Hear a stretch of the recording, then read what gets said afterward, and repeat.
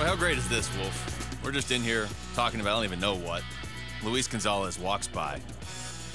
Now he's here in studio. Gonzo. It's just Gonzo, no big deal. Gonzo's just walking around the newsroom out there, grabbing a donut. It's like one of those old Sports Center commercials. It's just like, hey, here's a newsroom, and here's Luis Gonzalez walking through it. Gonzo, what's going on, man? What's happening? I was walking by. Hey, is that Luke and Wolf in there? I'm going to stop in. Aaron's like, you can't go in right now. You can't go in. Man, thank you for doing that. How you been? I'm doing great. Thank you. Okay, a little crazy right about now. It is. It is. We got, 2 more or an hour and 57 minutes until the deadline. So, yeah, there's a lot of stuff going on at our ballpark and kind of the command center, and guys are trying to work something out. Trying to make the team better. We've talked to Mike Hazen a lot throughout the last month or so, really, I guess all season, and we played audio from him earlier today where he was saying, you start making calls a few weeks ago, but probably nothing's going to happen. But when does it get to the point? It seemed like it kind of started to flip around Friday or Saturday around the league where stuff just starts happening. The problem is there's so many teams that are still in contention. There's teams that were flipping from sellers to now they're buyers and vice versa. So it made it difficult. I think we're going to have to buy Hazen a new set of tennis shoes because he's worn out the bottoms going from that office over to Derek Hall to talk to Ken and see what they're going to do back and forth. And he's doing a lot of pacing right now. But it's an exciting conversation for our club to have because we're in contention. And, we were talking during the break.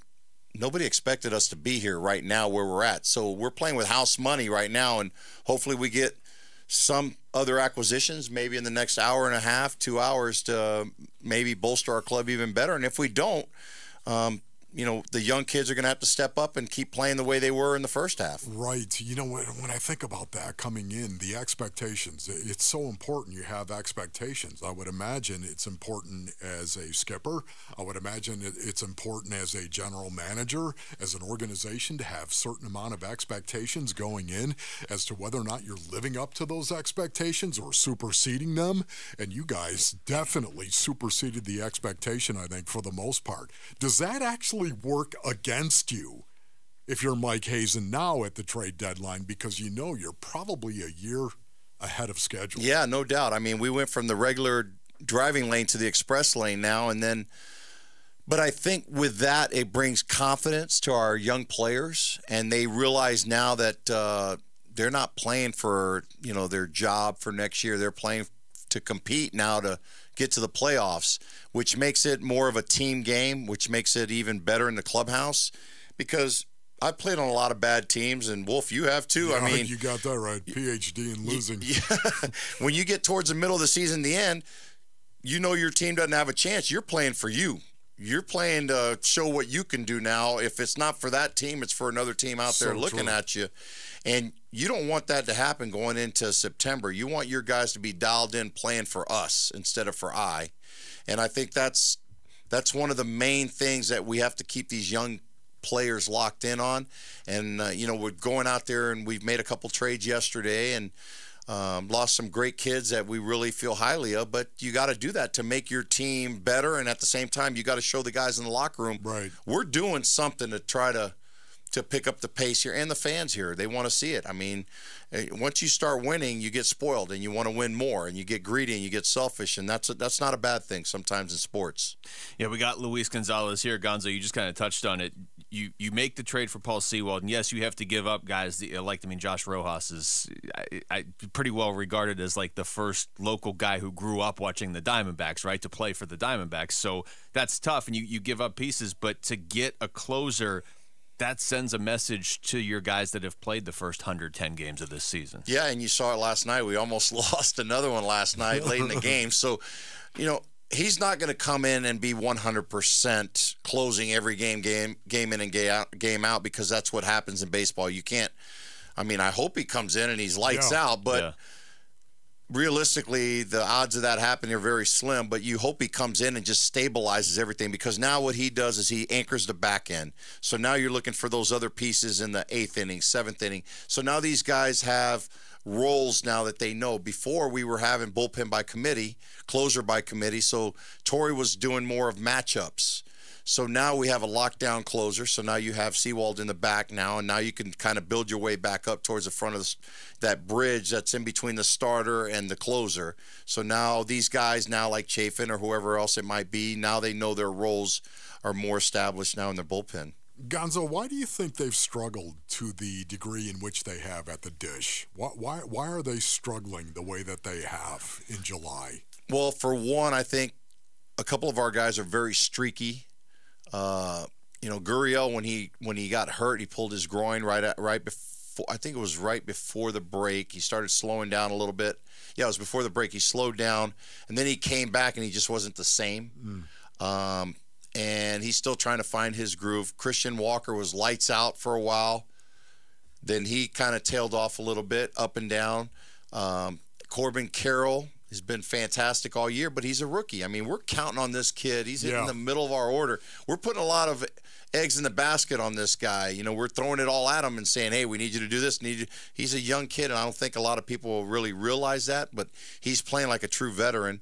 And, it's just we need to get a couple of those guys to get hot and stay hot here for the next month and a half, 2 months, or maybe one of the new guys that we're bringing in, if they can come in and kind of bring a little bit of different energy or a different vibe into the locker room, that'll kind of pump the guys up a little bit. It does sort of feel like we all just assume Corbin Carroll's 29 years old. Yeah, it really is. Like, I mean, we're spoiled. The guy's he's kind of like the Devin Booker of the Suns. I mean, now he's come in from day one when he's got the opportunity to jump out there and play.